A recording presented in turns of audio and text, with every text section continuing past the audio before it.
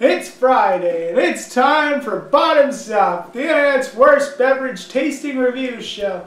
I'm Fat Mike, your self-proclaimed YouTube beverage champion. Today we'll be taking a look at Lunatic Fridge by the Toboggan Brewing Co in London, Ontario. If you've seen this show before, you know what's next, so join along, won't you?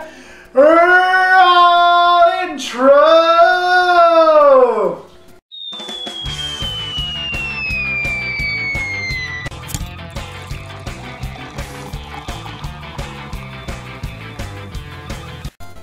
So, this is an Indian Pale Ale, and it was brewed, like I said, in London, Ontario, not far from where I am. I was in the liquor store one day, and actually, this caught my eye when I was looking for a new beverage to do for the show. I'm not a fan of Indian Pale Ales. Most of them are way too hoppy for me. I'm more of a lager man myself, if I'm going to drink beer. Cider is where I usually go. But I like to give them a shot, and I try to do these right down the middle, so nobody's ass is over the fire. So I'm kind of excited. Actually, when I picked this up at the liquor store, the guy in front of me asked me my opinion, and I was this close to telling him to watch this video. So let's pop the top and we'll try this together, shall we?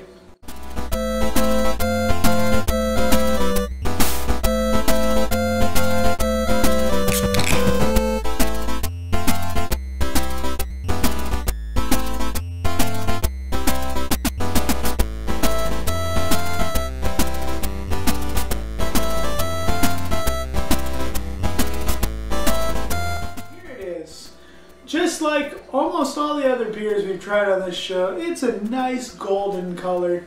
That's about it. There's a bit of head on it that isn't really disappearing anytime soon. I tried to pour it as best as I could, and we still got a bit of a head. So, just to give you a bit of an example, it actually takes a bit for it to go away. But we don't want to look at beer, so we'll do the smell test.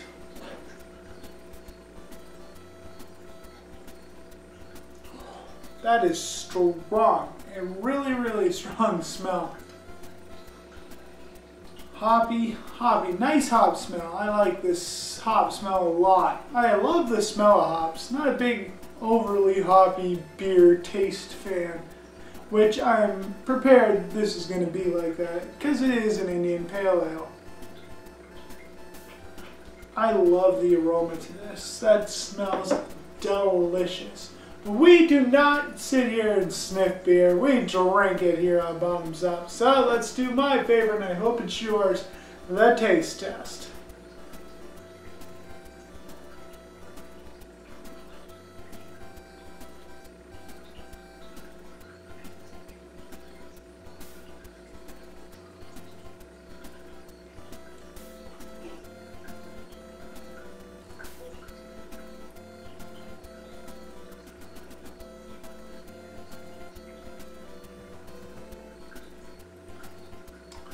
So it says here on the can, as you can see while I did it, the hoppy taste tastes different.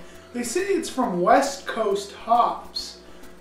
Maybe that's why it's got a different hop taste than most of the other ones that I've tried.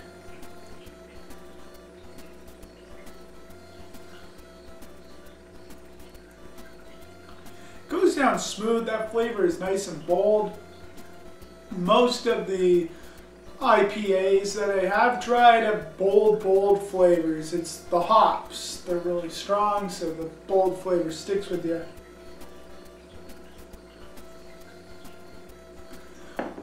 Goes down smooth, nice clean taste. Strong though, but that's given by the type of beer it is.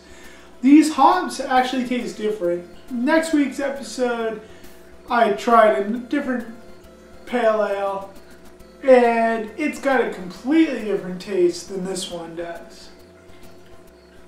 I like it. It's unique. It's unique to what I'm used to trying on this show. It would not convert me to drink Indian Pale Ales. I'm a lager person. That's who I am. But I like this. And if you are a IPA person, highly recommend you try it. It's probably one of the most unique ones that you'll try. It's probably one of the most unique pale ales that I have tried on the show in a while anyways. It's different. It's different. It's completely different than anything I've tried, or mostly anything I've tried on this show. Beautiful artwork, strong flavor, hoppy flavor, clean taste though. Give it a try.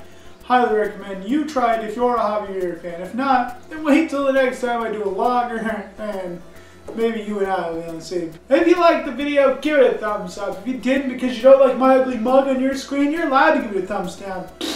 You don't have to like everything on YouTube. Follow your YouTube beverage champion on Instagram and Twitter. Hit that subscribe button for more videos. I do 2 a week. Every Friday is Bottoms Up. Besides that, video games, unboxings, movies, whatever I feel like doing, I do. And until next time, cheers. Thanks for watching.